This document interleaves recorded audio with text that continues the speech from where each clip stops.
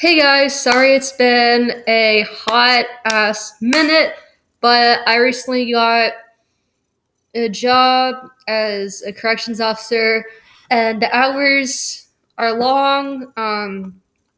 Like during training, it was like 5 days a week, and like not just like 4 days a week and then like 4 days off, but I mean it's 12-hour shifts, so I've been pretty wiped, but I'm coming at you with a Stephen King short story novel called Skeleton Crew. And basically, it's just a bunch of his writing. Some are like The Mist, for instance, is about a little over 100 pages. There's some that's only 8 pages, like Cane Rose Up. And I am currently on, well, I finished The Jaunt, which is really interesting. So basically, it's about way far off in the future where transportation via teleportation is available. And this guy is basically telling his family the history of the giant who invented it, how the government basically like swept it up, how, it's the popular means of travel, and they're basically going to Mars because he was stationed for a job there. So very science fiction-y. And the ending of the short story, I'm not going to spoil it for y'all, but it's pretty messed up. Like, just Stephen King, like, it never ceases to amaze me how well he uses imagery for things. And it's just, yeah, I mean, I don't think I'll ever like be on par like with the stuff I've written so far. It's never gonna be on par with Stephen King or like any other big time author like Dean Koontz or anything like that. Because it's just, yeah.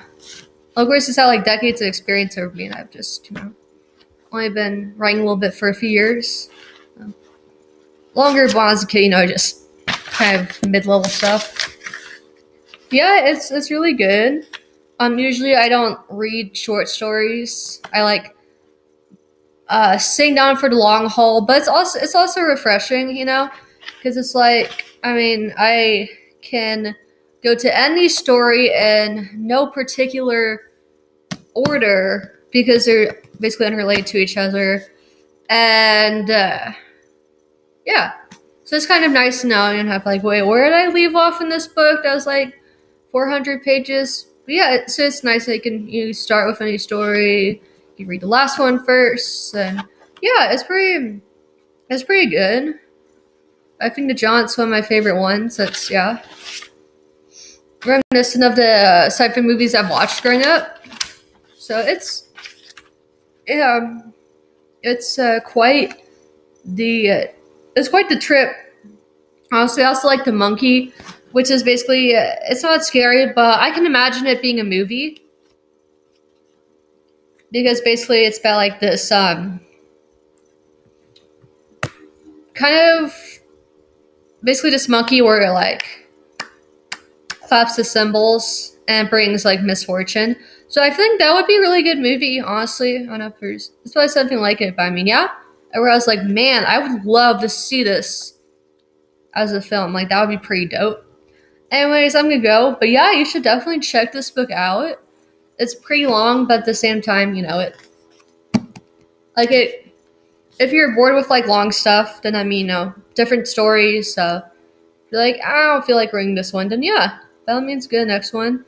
And I'm basically like a little close to halfway through. It's like 600 something pages. Let's scroll. I'm not scroll. Let's. It is 632. Well, I mean, there's notes that he wrote, so, I mean, so technically it's like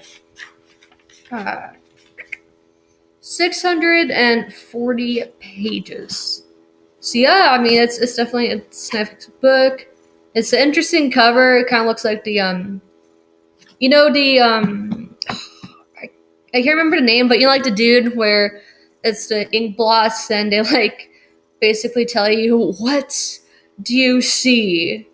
Like I've had the test before, and it's like, what does it look like? And I don't know, you're supposed to get a sense of what your interpretations mean. But anyways, I'm gonna go. I hope you'll have a wonderful week, and I'll see y'all. And I'm gonna review another book later on. After I finish this one, then I'll do another one. But then I might cover the show Last of Us or anime. Just to switch up a little bit. All right, love you guys, and I'll see y'all later. Peace out.